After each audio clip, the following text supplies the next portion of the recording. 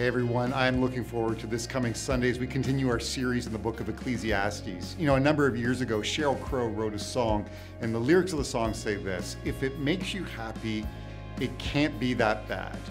Well, that is a way of life for so many people in our culture, but really throughout all of human history. And we find that in the book of Ecclesiastes, even the teacher of Ecclesiastes wrestled with that reality. If it makes me happy, should I pursue this to find meaning and purpose in my life? That's what we're going to dive into this Sunday. What do we do with the things that make us happy? We'll see you Sunday.